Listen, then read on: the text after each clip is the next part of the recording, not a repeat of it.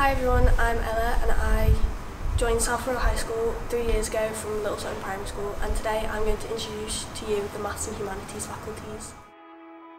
Hello, I'm Mr Blackburn, the Faculty Progress Leader for Humanities, and I hope you enjoy the tour of the Humanities faculty. First, let's look at the History department. I wanted to talk to you about our approach to teaching history at South Wirral High. We are teachers who are passionate about our subject and want you to learn as much as possible about history, a subject we care a great deal about.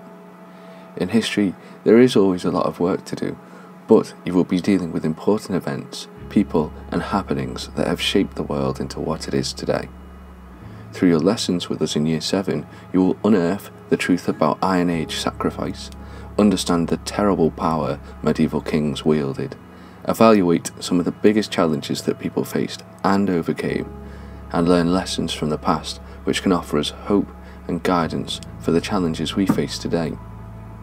As a famous historian once said, "Love history and you can gossip about the world's most outrageous characters, laugh at the strangest events, quake with horror at mankind's most appalling excesses." I hope you enjoy your virtual tour of history in the Humanities faculty, and I will leave you with our very own Mr Murray with his collection of historical artefacts. Enjoy! Good evening everyone, welcome to the History Department of South Wirral. My name is Mr Murray and I'm here to talk to you tonight about some of our fantastic artefacts that we use in our history lessons here at school, and hopefully you'll be able to see some of these when you come next year. And at the end of this little presentation there'll be a little competition, so stick around and there'll be a chance for you to be interactive and get involved with history here at Southie. So what I'm going to do is I'm going to talk you through a couple of these items, a couple of these artefacts that I really like, talk to you about them a little bit, and then you guys can explore the rest on the video. So we'll go straight in and we're going to start with this. Okay, so this here is a replica of a 1500s or 16th century reader. Okay, so what this is your 16th century version of a Kindle or an iPad. Okay, so when the really wealthy people were in school, because only the really wealthy people got to go to school, they would have a little slot in the side of this, and they would place in their piece of paper that they need to learn from, and they would just spend the day reading this in their English lessons and repeating it out loud and learning to read. And it's got verses from the Bible. Okay, so there was a little bit of an element of religion in there as well. But I think that's a really fascinating artifact and a little window into how people used to learn at school. Obviously we've come a long way since then.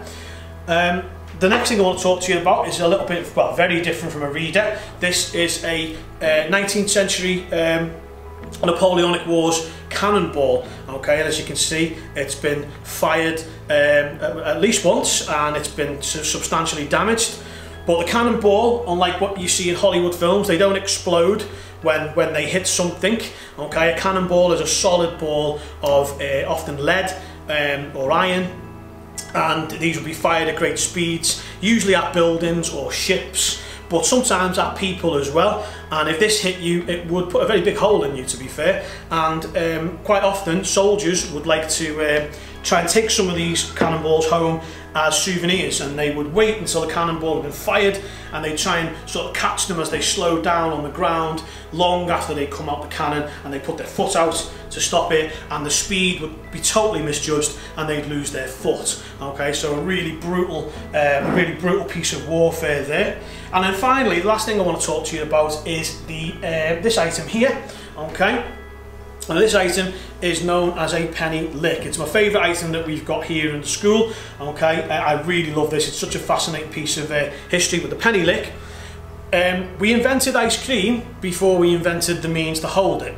And so in the 1800s and in the early 1900s, ice cream sellers up and down the UK would be taking their ice cream around in a cart, and they would have a bell to let people know, or a whistle to let the children know that they were around, and the children would come out and they'd grab a penny because it was a penny for some ice cream.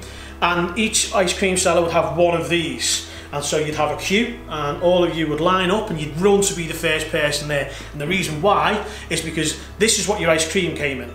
So your ice cream man would take your penny, he would put a scoop of the ice cream in the penny lick, and you would take it and you would lick the ice cream out, hence the name penny lick. Obviously the big problem with that was that this wasn't washed in between. So you put your penny lick to the ice cream man, he would take it and put another scoop of ice cream in, and the next person in, and the next person, and the next person would all lick the same item. And I don't need to tell you what would happen in the end. A lot of children were getting very sick from licking from the penny lick, and so other genius human beings would then go on to invent the ice cream cone, which of course is edible, to stop people from catching all kinds of nasty illnesses by sharing a glass penny lick there. So they're just some of the artefacts that we've got here at South Wirral.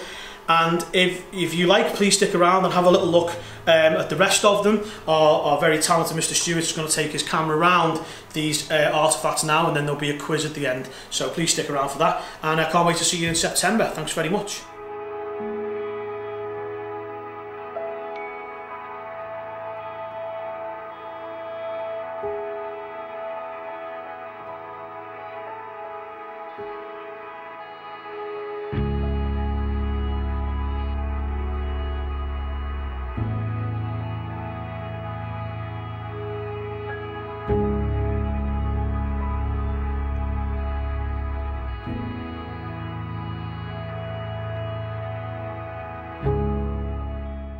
Also here in ebook you'll have your life studies lessons, and it's such an important subject because you'll learn a huge range of things.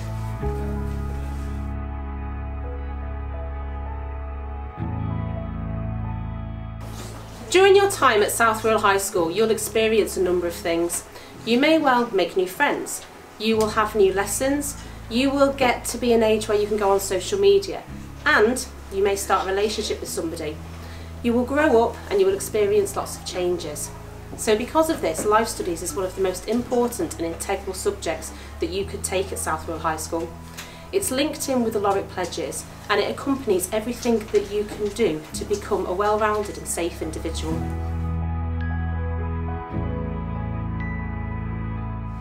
In life studies, we learn about our future, climate change, and the dangers of tobacco and drugs. We will look at and understand what it means to grow up, the changes we will experience, the relationships we will enter into, and what it means to live in this diverse and exciting world, with a focus on the LGBTQ+ community. You will learn citizenship values, what it means to be British, with a focus on Parliament, politics and big debates.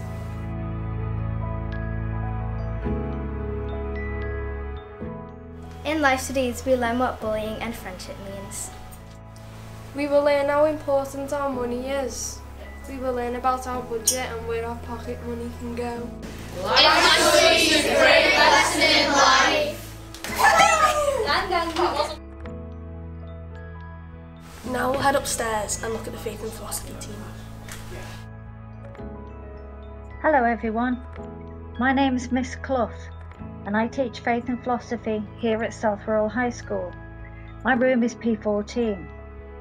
As you look around the room, you can see that my displays are a mixture of advice, curriculum information and students' work. I hope my room is a welcoming place you enjoy learning in. A few years ago, we changed the name of our subject from religious education because we felt that religious education did not properly reflect what we teach here at South Wirral. We do teach about world religions and how people's faith impacts the way they live their lives, but that is by no means all that we cover. In Year 7, we start off with philosophy, which the students really enjoy. We ask how we can know that something or someone exists, and you can guess how we can find out what, if anything, I have in my philosophy box. And it changes every year, so you can't cheat. So, what is philosophy? Philosophy is a Greek word taken from philein, which means to love, and sophia, which means wisdom. So, philosophy is an appreciation or a love of wisdom. Basically, it's about asking the big questions in life like, does God exist? Where does evil come from? Philosophy certainly makes you think. It's an essential transferable skill for our students to get them ready for the world of work. Our first unit is a philosophy unit that asks where the universe came from. We explore the scientific theories and the religious creation stories and think about whether it's possible to believe in both. Our Sikhism unit teaches the students about Guru Nanak and the beginnings of the Sikh faith, including their teachings and how these teachings are applied in everyday life of a Sikh, especially in the Gurdwara. Next we learn about festivals of light, particularly Hanukkah and Diwali. Our students learn the stories that the festivals are based on and how the festivals are celebrated by Hindus and Jews today, and we learn about the characters by playing top trumps. Learning about the story of Ramayana when we do Diwali leads us very neatly into learning about Hinduism, the oldest world religion. We learn lots of facts, including about the gods and goddesses, and have to solve a moral dilemma. Places of worship are often central to the belief of many religious believers. In this unit, we explore the insides of these buildings and find out the significance of their features and how they help the faithful worship. Heroes of the Old Testament is our final unit of work, and this sets students up for the study of the Abrahamic religions in Year 8. We begin in Year 8 learning about Judaism, and the best way to do that is to look at their history. FP helps to fulfill the school's obligation to provide social, moral, spiritual and cultural education to our students. They can share their views and opinions in a meaningful way. It's an interesting and stimulating subject that helps students appreciate and respect the views and beliefs of others. This is essential in our modern day multicultural society, and we really look forward to meeting you next September. The other humanities subjects are over in P Block. Let's go and see the geography department.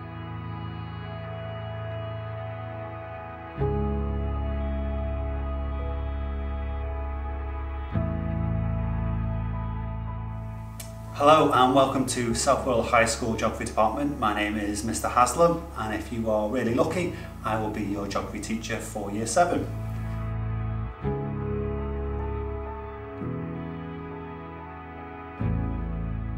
So your first lesson, you will be transported to a secret location where your mission will be to gather evidence on the secretive country and then report back to mission control. This will also be your first assessment, so we'll be able to see how good you are at geography.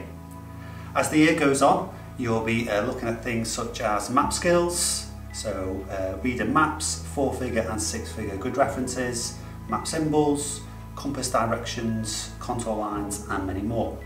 Once you've learned all that, you will be then applying those skills in topics such as coasts, so you'll be learning some nice physical geography, and then cities, so you'll run an investigation into Liverpool or Liverpool City, what makes it tick and what makes it run. Mr Crane and myself are extremely proud of all our lesson resources because many of them we have made ourselves, and we will do our utmost to make you the best geographers you can be. So hopefully I will be meeting the next generation of David Attenboroughs in the upcoming year. Thank you very much.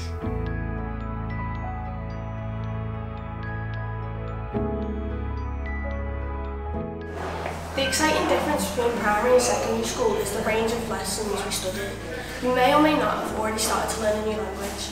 Here at South Wirral you have the opportunity to learn French. Currently, all Year 7s at South Wirral learn French. In Year 7, we appreciate that students arrive at South Wirral with a variety of past experience of language learning from primary, so we prioritise bringing all students up to speed with the fundamentals of French in the first term. We cover introductions, greetings and details in the first half term and focus heavily on phonics, so that new students can quickly hold conversations with the correct pronunciation of words. Hi, I'm Faye and at primary school I learn Portuguese. Hi, my name's Joe and in primary school I learn French. Now we're learning French in Year 7 at South Wirral High School. I'm learning how to pronounce new words. As we progress through the year, students develop their use of opinion structures, which enables them to express their views on a range of topics such as sports, hobbies and school. We continue with a strong focus on phonics so that students can make links between the way a word is written and the way it sounds. This also allows our students to speak with confidence. Teachers keep lessons fun and give us time to process new words. In the classroom, we are warm, inviting and friendly. We appreciate that languages are a difficult skill, so we provide a supportive classroom environment for every child. Lessons are busy and engaging, and we take pride in the quality of our resources. Teachers always keep the lessons unique and fun. I'm very excited when I see French lessons on my timetable. In previous years, we've also hosted a singing competition for students in French, where each of the Year 7 classes performed a snippet of a song. This was really well received by students and definitely stretched our students outside of their comfort zone. At home, students are encouraged to use their knowledge organiser to practice the vocabulary learning lessons, as we think this is the best way for students to master new content. Our team of staff are very experienced and will support students in every step of their language learning journey. We really hope to see you next year. The last stop on our tour is the Maths faculty. That's all the way on the top floor. Let's go there now. Hi and welcome to the Maths department at South Wirral High School. We teach Maths from Year 7 to 13 and Personal Finance. There are 9 Maths teachers and you are usually taught by one teacher each year. In Year 7 we start with sequences, so you learn to spot patterns in numbers, and we move on to algebraic notation so that you are as confident working with letters as you are with numbers.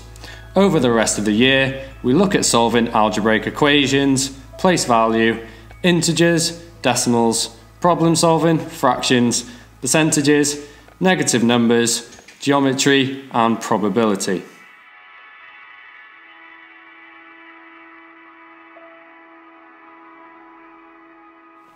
All students in Year 7 take part in TT Rockstars at the end of each lesson to make sure the timetable facts are solidly learned and that each student is fluent in their application.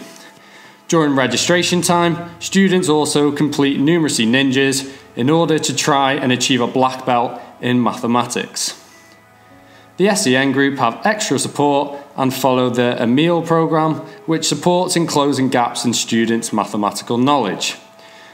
For homework, we use a couple of online platforms, MyMaths or MathsWatch, as these offer extra support to the student in the way of videos or activities to help them embed their knowledge before answering questions.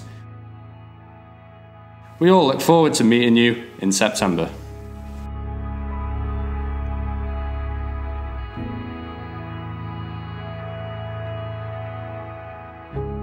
I hope you've enjoyed your tour of South Wirral High School, and I look forward to seeing you next year if you choose to join our school. Bye!